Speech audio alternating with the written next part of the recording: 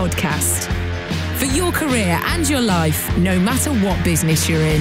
Hello and welcome to a brand new episode of the Northern Power Women podcast, brought to you by b-herd.io. I'm Sam Walker, she's Simone Roche. It's only 8 o'clock in the morning here, Simone, here in Arizona where we record. At 4 o'clock for you, of course, in Liverpool. I'm already stressed out. 8 a.m. Good start to the day, eh? Well, it's a good job that it's Stress Awareness Month at the moment, isn't it? So, oh, good. Does that mean this is the time to be stressed? Okay, forget the other 11 months of the year. So Stress Awareness Month. Do you know what? We need this because so many of us are carrying so much around on our shoulders every day. We need some help. You know, we like a poll, don't we? You know, we asked, how often do you feel stressed from working from home? We had every day, 33%, every few days, 42%, once a week, 22%, and never 8%. Wow. I don't believe the 8%. I'm not sure I believe that anyone is totally stress-free, to be honest. But one of the things that I learned about this week is the stress bucket. Have you heard of the stress bucket? No. Is this something you kick against a wall when you're absolutely furious and it's meant to make you chill out? What's the stress bucket? Well, to be honest, Philly sent me a gif of somebody with a bucket on their head, holding it in their hands and banging it against a wall. And I'm like, yep, there's days where it does feel like that. Well, it is, as we said, it's Stress Awareness Month, and mental health -uk.org have put a blog out about the stress bucket. And imagine there is a bucket that you carry with you and it slowly fills up when you experience different types of stress. And sometimes you feel awesome, don't you? And you feel like Wonder Woman and you can carry it all. I remember that day. I think it was a Wednesday. Yeah. But the thing is, it's important that you find activities which will help you lighten that load. And everyone has a different size bucket and everyone has different amount of water that is flowing through it. So the whole thing about the stress bucket is finding out what helps you reduce that stress and how can you keep the activities going when other pressures build up. So think about the stress bucket, and you need to sort of think about the tap, if you like, and what you need to let in or let out. So, and if the bucket overflows, problems develop, if you like. So good coping is when the tap is working well and it's coming out. Bad coping is when the tap is not working well. So I've suddenly, this is the Northern Plummer Women podcast, I think clearly has happened. But I think it is important because, there's no competition in how much work or how much stress or how many hours we carry. So I like this, and I like it because it's a visible representation to me. I'm not always good at reading lots of long articles, but this is literally a bucket. Stress in the bucket, tap gets blocked, doesn't empty out. That's where we start causing problems. So I think we all have to look at what goes in and what we have to let out. It's a negotiation, isn't it? And it's compromise. It is. And it's really difficult, I think, when your bucket's full and your tap is blocked and you're feeling completely overwhelmed. That is not the time to start thinking, how can my life be easier? You need to start thinking, how can my life be easier? Actually, when your bucket's pretty empty. Because when it's full, there's not enough room in your brain to try and then to start to work out, how can I simplify things? There's a psychologist based in New York City called Dr. Becky, and she's on Instagram, Dr. Becky at Home. And she deals mainly with children and families. And she does Instagram stories virtually every single day. She's got a new podcast coming out as well called Ask Dr. Becky, where people, and as I said, it's mainly parenting, but there's quite a lot of stuff that she's come from talking about relationships and talking about stress and talking about anxiety that I found really, really helpful. Living as I do in a house with 3 other people, 2 dogs, 2 cats, 7 fish and a lizard, it's chaos. And I always joke and go, my house is chaos. But actually, I find it massively triggering. And I really get stressed out this morning walking into my kitchen after I'd spent hours cleaning up yesterday to see literally a disaster zone in front of me. My bucket, Simone, was at the brim by about 6:45 this morning. And it's so difficult. And one thing Dr. Becky said, and it sounds ridiculous saying it out loud, but this has helped me a lot in the last few months, is my house is a mess. I am not a mess. My kitchen is a disaster. I am not a disaster. Because I think when you're surrounded by absolute chaos, you take it on and it almost becomes you. And the chaos and mess around you are just like, and I physically feel the burden of it on my shoulders as I'm just trying to make the packed lunches in the morning or get the dogs ready, and just, you can't even find, I haven't found my car keys for 4 days, and I'm not the person who loses things like that. So this is the level of disaster around my house. And I found that really, really helpful. So if anyone has any more tips of when your bucket is full, what can you say to yourself at that moment to just start to empty that tap out a bit, turn that tap on? That'll be really helpful. There's a link as well. There's a stress bucket workshop on this website as well. So whether it be rest and relaxation, talking to trusted people, doing something you enjoy, good time management, they're things that can add to sort of lightening that load. So let's all have a little look at that. And it's Stress Awareness Month. So let's come back at the end of the month and see what our bucket looks like. I like that. Thank you very much indeed. We were talking last week, weren't we, about working from home? Not from the point of stress, but the idea of, okay, well, you're now at home, your electricity bill's gone up because it's been through winter and it's been blooming cold and you've had the heating on all day, where you might have had your thermostat switch off at sort of 8:30 in the morning and come back on at 4. We know that there's been quite often people have had to take on extra broadband. You might have had to go and buy a decent chair so you're not sitting on your sofa or your kitchen chairs each day to sit and do your work. There has been extra expenses you've taken on as a household in order to work from home. Now, as we were discussing, it might be that, well, you've not had your commute, so therefore things have evened out in your pocket. But we were talking, weren't we, Simone, about whether or not, is there a responsibility from your company to start paying you some expenses because they're not paying for their heating and lighting bills in their offices, and yet you're paying for it. What poll? Remind us of what results we got on our poll that we put out. Yeah, we said, have you received any compensation from your employer for your work from home costs? And the question was, should they be covering the costs? So should your employer be covering the costs? 6% said their organisation had paid for everything. Wow. So only 6%. Gosh. And they've covered quite a few costs as 21%.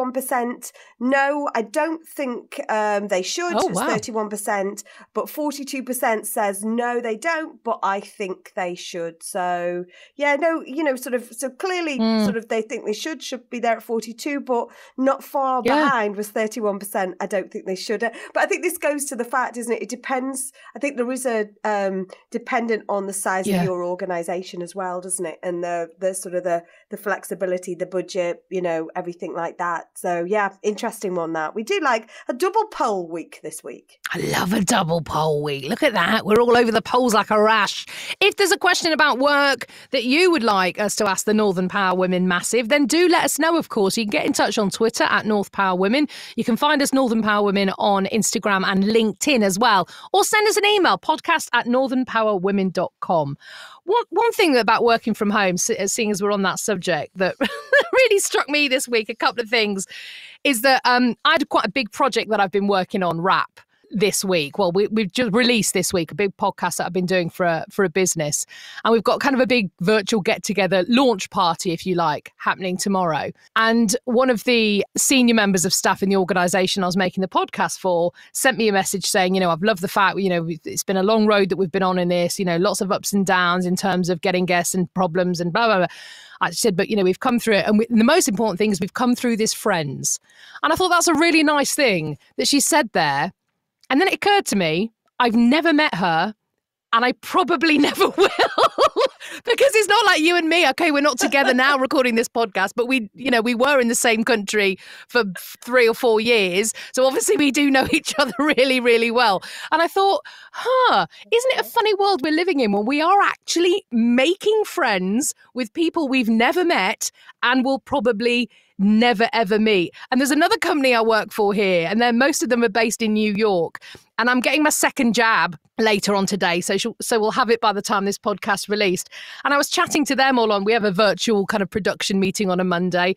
And I said, guess what? If all going well, I'm going to come to New York in June at some point. And Matt, one of the people in this organisation, said to me, fantastic, we're going to get a picnic together. Let's all have a great big reunion in the park and we'll all have a big reunion together. And then he went, oh, hang on, we can't have a reunion because I've never met you. And again, this is someone I've been working with for a year. Never met them, feel like I know them because we talk all the time on Zoom. And I thought, oh, what's it going to be like when we do actually meet? It feels suddenly a bit funny. And yet this is where business is going now, that we're having close business relationships with people we've never met, but we know. Well, I think of that with my own team. I met Andy, one of our software developers. Yeah. I've met, Philly and Gina, never met them. We've never You've never met Philly and Gina? No. And particularly Philly, I'm going to say this right now. I think we need to document this now. Philly, we never met. She's got all my login details. She's got, my signature details. We've never been met. And I'm sure they say, do not pass over the information to strangers that you've never met on the internet. And look, this is Philly. What is that? Oh no, she can't fly anywhere yet. It's all right. She'll be in Rio though. As soon as you get on a plane. I know it's funny, isn't it? The relationships that we build up, because there's almost even these people we've never been in a room with.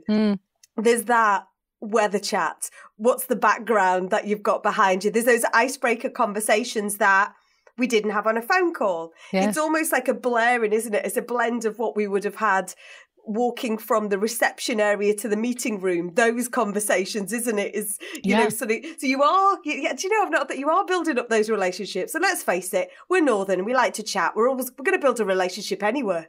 Right. And I find that actually, and a few people have said to me after I've been working on projects, oh, since you joined, it just become a lot more chatty. And I thought, it's because I'm from Manchester. It's because we don't shut up. And I'm like, oh, what's that top you're wearing? That's a nice frock. Oh, I like your earrings. And I think a lot of the kind of American corporate world were like, oh, okay. It's exactly like going on the tube in London where nobody speaks. Yes, right. In fact, we were on a call with Philly. It's the Philly episode, this one, but Philly was heading out to a beer garden, and Northern Power Man was asking her, how are you going to get there? And she's like, I'm going to go on the tube. Rob's like, I challenge you to speak to stranger on the tube. And she looked across the Zoom call going, no, that's not what we do. No. That's not what we do. And I'm like, just tell them you're a Northerner now. Do you know what was funny? And I lived in London for many years, and we're joking, Southerners, because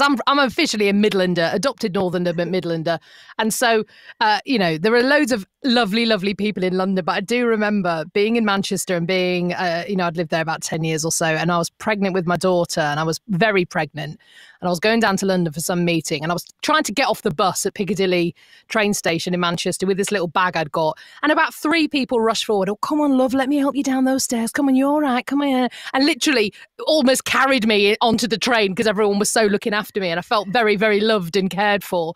And then I got to London and as I got off the train in London, my little weekend bag just tipped over and hit a man on the side of the leg as we were trying to get off the train. He turned around and he went, I'm going to sue you for that. And I was like, welcome to London. We're joking.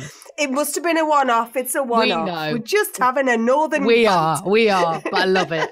Right, should we get some life lessons going on our Simone? I'm loving this week's. Tell us about Catherine. We've got Catherine Millan, and those of you who may remember when we did our NPW Live campaign, Catherine was one of the featured talks, fantastic talk. So Catherine is a student recruitment and widening participation officer at the University of Manchester, and she's working on creating equal access and student success in higher education. Here's Catherine's life lessons.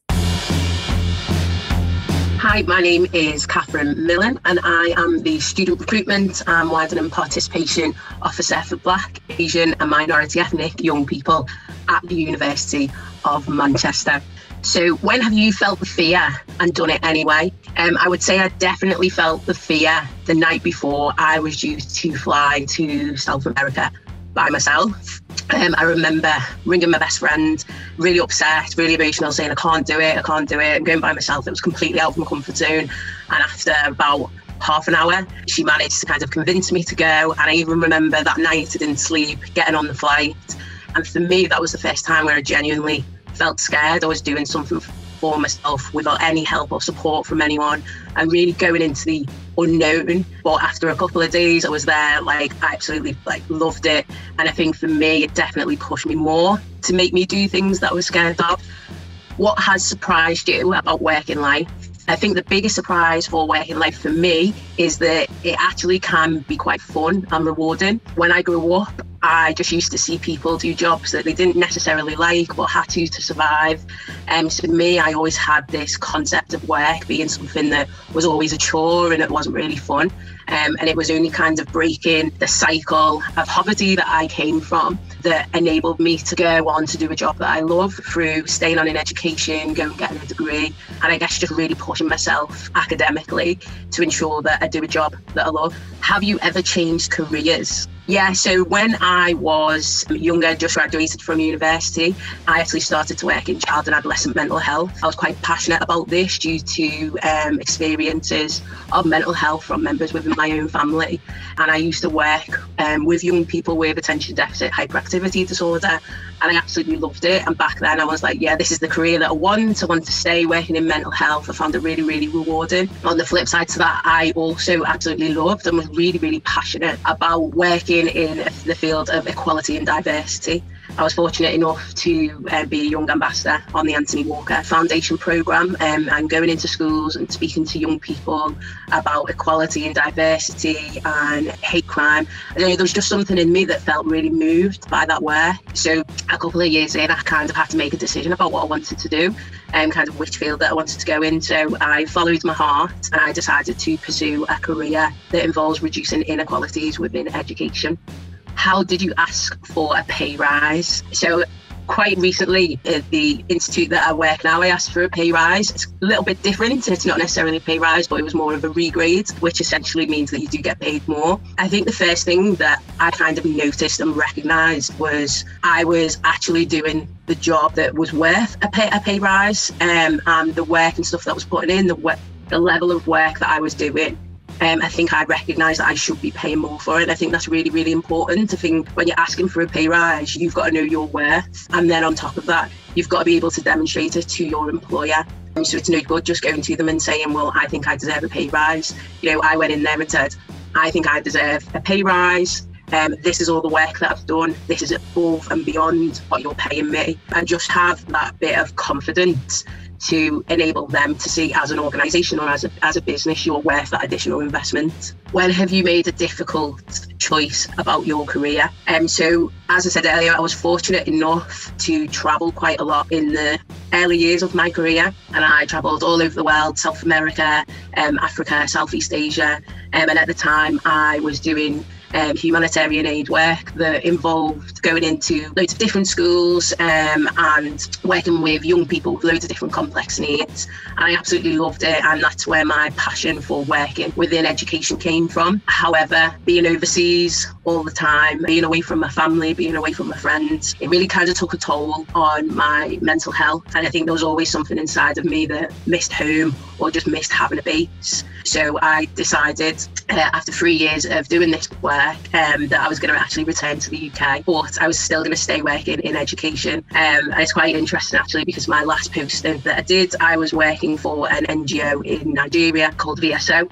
I'm working in schools, and it was actually in a hotel in Nigeria where I interviewed for the job that I'm doing now at the University of Manchester. And it was quite funny because we set up the interview over Skype, and then the electricity went down and I had to do the rest of the interview over the phone. And yeah, luckily the university seen something in me, decided to take a chance and gave me the job, and then it's the job that I'm doing today. And even though it was a difficult decision at the time to give up, you know, working in humanitarian aid, give up the travelling aspect of it, I know now that it was the right decision for me about making that choice about my career path. Thank you so much to Catherine for your absolutely superb life lessons. Do you know what I loved so much about what she said, but her little note there about a pay rise, about you've got to be able to demonstrate what your worth is to your employer. It's not just knowing what your worth is yourself, but demonstrating that to your employer. That's the really key fact. You might know that you are worthy of a pay rise. You've got to prove it to them. You've got to do that big sell to yourself. Some great advice there. It is. And I love this. And Catherine, as I say, was part of the campaign around Be Heard. And, you know, don't forget, please sign up to the Be Heard campaign. But one of the things that struck me, because I think I felt the same, was, you know, when I grew up, or when she grew up, I used to see people doing jobs that they didn't necessarily like, but had to do. or multiple jobs, and I think now the aspiration, isn't it? Do what you love, do what you love. And, we can't always do that. And it's definitely not always been the case. So I thought that really stood out for me, because I remember thinking, gosh, that's exactly, I didn't know those things existed. 100%. And work was the thing that you had to get over in order to have fun in your life. And then I remember my mum saying to me, wait a minute, you're at work more than you're at home once you get to a certain age. So you better make sure it is something that brings you some sort of fulfillment and isn't something you're just kind of the clock's ticking down for. But, we're very lucky if we can do that. And it doesn't mean that all day, every day is marvellous. We do still have those days where we think, oh no, this needs to be over. Thank you so much to the wonderful Catherine Millan. We'd love to hear from you, of course. podcast@northernpowerwomen.com. Just drop us a quick line and say life lessons, please. Simone Roche and Sam Walker. I'd love to take part. And then our brilliant team will let us know exactly what you need to do and hold your hand all the way. And it's dead easy. And we'd love to hear from you. Catherine's job is, as I said, working in student recruitment and widening participation for BAME young people. And I read an article this week which really struck me, actually. And it's from a woman called Mary Ibiyemi from Glasgow. And she lost her job in a takeaway last year because her employer said he just couldn't keep her on anymore in the pandemic. And what she's noticed is that for months and months and months, she was looking for a job. And she started to realise that a lot of her white friends were finding work a lot easier than her black and minority ethnic friends. And she said one thing she really noticed was that for some people, having what she called a hard-sounding name meant people were less likely to interview for a number of positions. And in fact, it showed that, UK jobless rates for young black people have risen by more than a third to 35%. And it's 24% for young people of Asian descent and 13% for young white people. Now, that doesn't mean that young white people aren't also having a hard time, but we're looking at 13% to 24 to 35. And I think Mary might be onto something here, because I do remember years ago working for a company and we were looking for a receptionist and we were kind of going through CVs and one name came up and it was a Nigerian name, and the boss, without any malice in his voice, went, I don't know how to say that, kind of her. And it just struck me. And this is a long time ago. And he didn't say it as, oh, I'm not having her. It was like, oh, no, I couldn't deal with that. And I was like, whoa, what? You've not met her. You might be a great candidate. He was like, no, I couldn't say it. I wouldn't know how to say her name. And that really came back to me when I read this article from Mary Ibiyemi, and I thought something as simple and as silly as looking at a name on a piece of paper and saying, oh, I don't really know how to say it, therefore I don't want to call them for interview because I don't want to get their name wrong. You can understand why someone subconsciously is doing that and how harmful and wrong that can be. So let's try and, I just wanted to shine a spotlight on that and say, well, let's call it out. If we ever hear it and we ever see it, it's really, really important we call that out. And do check out Mary's story, Mary Ibiyemi from Glasgow. You can find that online. We can put a little link to that in the show notes of this podcast. Got to keep a spotlight on, Simone? Absolutely. Call it out. Always call it out. We have got some amazing high fives this week. We love a high five. Oh, love a high five. We've got Zulu87 on Instagram. I love that. It's just put a house up for sale. Let us know. To be honest, it's going to sell quick. All houses seem to be selling. Houses, camper vans, dogs, all going through the roof, literally. Kalika, fabulous Kalika, part of the Northern Power Women Massive. Her high five would be starting Ramadan last Tuesday and starting to fast. Her and her mum walked out 10,000 steps, handing out packages for friends and family with food to break their fast. How lovely is that? That is real pay-it-forward stuff. Thank you, Kalika. I love that. Well, definitely Kalika, Ramadan Mubarak to you. I want to say a big hello to my ex-next door neighbours who I always miss around Ramadan, because Abdul and Zanira would always bring over food every single day for iftar, and we used to have the most wonderful time. Now, I hadn't been fasting during the day. I still managed to stuff myself every single evening with the amazing food, and they'd invite us round. So Abdul and Kalika, from Kalika, thank you to Abdul and Zanira. Oh, I miss you and your amazing food. Now you're hungry, aren't you? Now I'm starving. Yeah. Another one of the team, our lovely Emma Mason. Her high five is for Mason Jr. 11-year-old Noah, who last week ran his 100th mile of the year. He's ran 1 mile every day for 100 days and raised £1,600 for the JDRF, which is research into juvenile diabetes, which he was diagnosed with during COVID, which was massively stressful for RM. And she's super proud, and that is her high five for the whole year so far for our Emma. We've got Natalie Jameson. Noah, I just want to pause a minute and say, Noah, you are incredible. Brilliant, isn't it? That is really I can't get my 13-year-old to walk to the end of the road, genuinely. That is an amazing, amazing achievement. And I want to say a high five to Emma for homeschooling 3 kids during this pandemic. One has been diagnosed with diabetes. You are amazing. Your bucket must be the size of the Titanic, lady, but you always hold it together. That you're amazing. We've got Natalie Jameson, who is #Ladies Who Launch Manchester Tech. She's launched the UK's first fintech financial services technology sales bootcamp apprenticeship program with her awesome new colleagues Beverly and Jaime.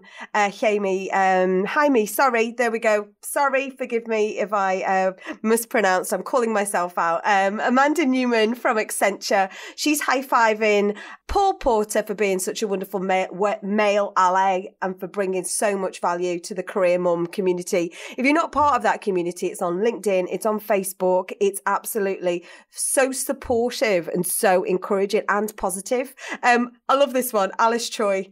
Is it wrong to high-five an industrial-sized bar of Cadbury's fruit and nut midweek? Absolutely not. No. Definitely not. No, it's not, Alice. No. And finally, Hayley Ward, seeing her team give praise and support to one another. It's really important to have a positive culture at work where we help each other to overcome the lows and celebrate the highs. So massive high five to all of you for sharing your high five. And big one to Alice. I hope you shared the industrial-sized bar of fruit. I hope you didn't, Alice. I hope you did not. So mean. Thank you so much. Very, very, very brilliant to hear all your fantastic high fives here on the Northern Power Women podcast. Thank you so much for listening. Thank you to be-heard.io for sponsoring season 3 of the podcast. Get on that website, get yourself registered, make sure your voice is heard, please. And Simone and I will be back with you, of course, very shortly. The next episode coming your way on Monday, April the 26th. Until then, this is the Northern Power Women podcast, and it's a What Goes On media production.